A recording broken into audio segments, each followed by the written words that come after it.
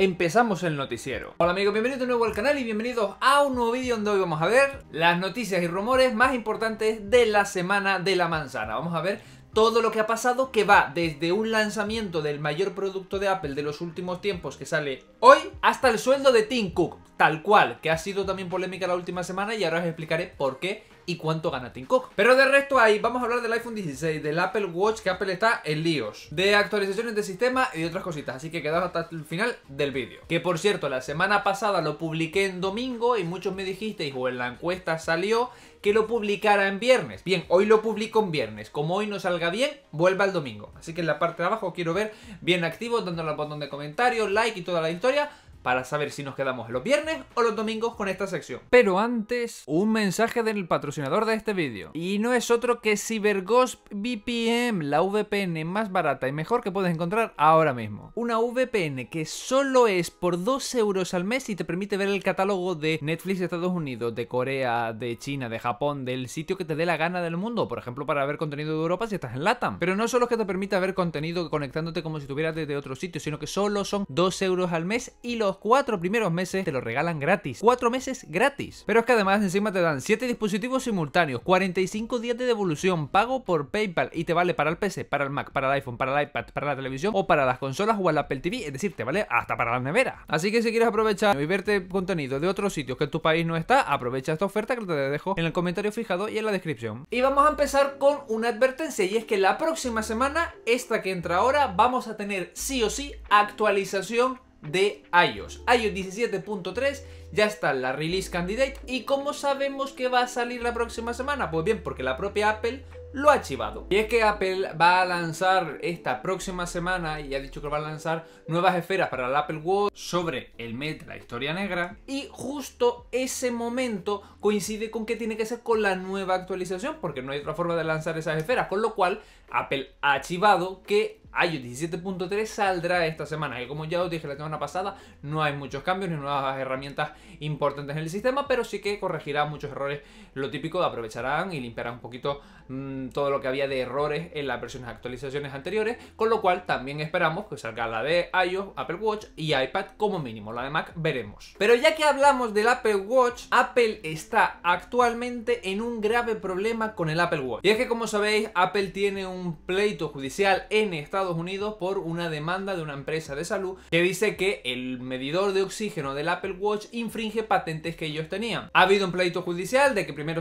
no se vende el Apple Watch, luego se vende, y ahora, tras protestas, el Apple Watch en Estados Unidos, el Ultra 2 y el Series 9 se van a vender, pero con la función de oxígeno desactivada. Con lo cual, uno de los grandes medidores o alicientes para tener un Apple Watch, que es la medición del oxígeno, viene desactivado, al menos en los relojes que se vengan en Estados Unidos. Que, como digo, no es muy bonito ir a comprarte un Series 9 o un Ultra 2 y ver que algo como el oxígeno, que a lo mejor tú como usuario sí lo valoras o sí que es algo importante para ti, pues como veas que no puedes utilizarlo, al menos durante que se resuelva todo este proceso y o tengas una versión anterior a la actualización. Eso se va a quedar desactivado, al menos, repito, solo en Estados Unidos. Y esto hasta que Apple haga una actualización la cual puedan medirlo sin infringir patentes o que lleguen a un acuerdo extrajudicial. Va para largo. Ahora hablemos del iPhone 16, y es que se rumorea que una de las características importantes que pudiera tener, yo creo que las versiones Pro, no las normales, sería un nuevo botón lateral que pudiera ser de zoom. En otras palabras, que los botones estos que tenemos aquí para subir y bajar y demás,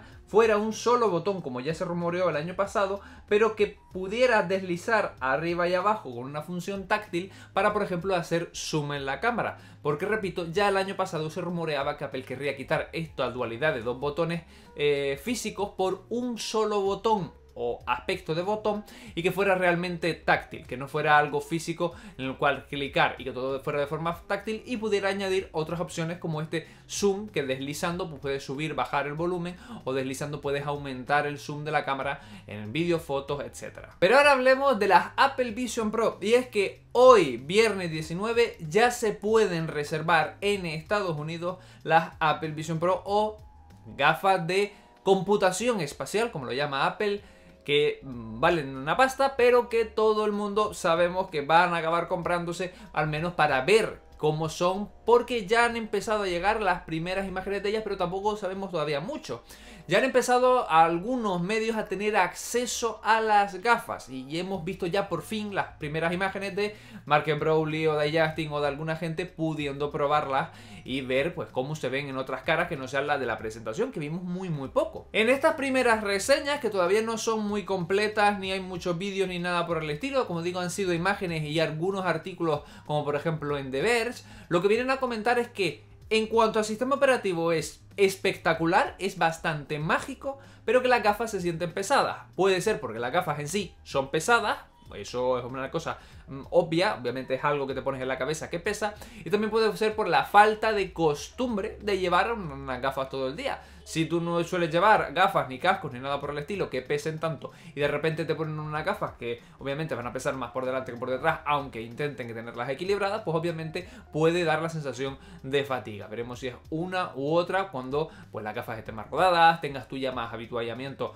a llevarlas todo el día o llevarlas durante un par de horas varios días a la semana y te acostumbres a ella. Veremos si son más o menos pesadas, al menos en esta primera versión. Pero la Vision Pro llegan con una polémica que se desata desde ayer mismo por la noche, y es que van a llegar sin algunas de las aplicaciones más importantes que utilizamos tú y yo en el día a día, como son Netflix, Spotify o YouTube. Muchas de las aplicaciones importantes que utilizamos en el día a día, sobre todo de consumo de contenido en streaming, como repito son Netflix, YouTube o Spotify, no estarán de salida en las Apple Vision Pro, bien porque no les ha dado tiempo a desarrollar o bien porque algunos incluso no quieren desarrollar para Apple Vision Pro. Es el caso por ejemplo de Netflix, que tiene una aplicación para iPad y como sabéis las Apple Vision Pro puedes portear muy fácilmente las aplicaciones para iPad a las Apple Vision Pro y no quiere hacerlo por ahora. O digo por ahora porque a lo mejor si acaba viendo negocio, pues al final acabará queriendo también meter su aplicación. Aunque también puede ser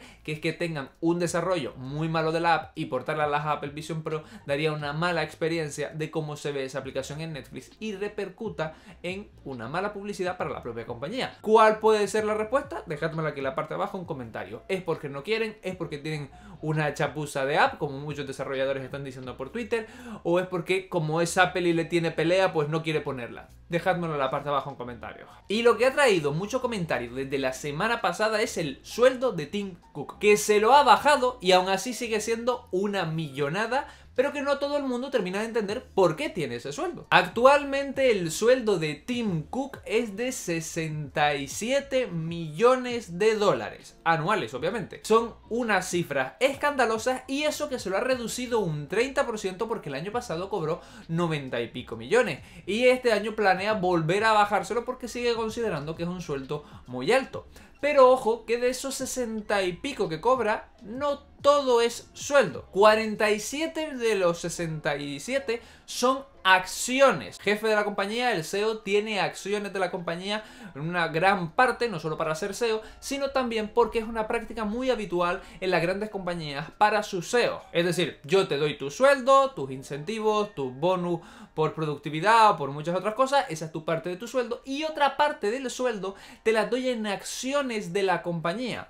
¿Por qué? Porque por una parte esas acciones luego serán la jubilación que te pague la empresa, te dará esas acciones y que tú podrás venderla y con ese dinero que vendes de las acciones sacar una buena tajada. Y por otra parte porque tú como CEO con esas acciones lo que vas a hacer es querer que se revaloricen. Si tú tienes acciones de una compañía lo que quieres es que valgan más, no solo para luego venderlas a mayor precio, sino también porque cuando generen beneficios y se repartan los dividendos, es decir, los resultados cuando los accionistas llegan los trimestrales y la compañía ha ganado X, se reparten los beneficios entre los accionistas. Pues bien, tú serás parte de esos accionistas, los cuales, si la compañía, tú como CEO, has hecho que vaya a más, pues también te tocará más a repartir a ti mismo. Así que es una práctica muy habitual en los CEOs de muchas compañías que tengan muchas acciones para que tener un sueldo por los dividendos que le dan esas acciones y por otra parte porque le están adelantando el plan de jubilación que luego tendría que darle la compañía más adelante sin tener que dárselo todo de golpe. Por eso el sueldo de Tim Cook es 60 y pico millones, porque 47 son en acciones. Y estas son las noticias, rumores y cositas más importantes de la semana. Dejadme aquí en la parte de abajo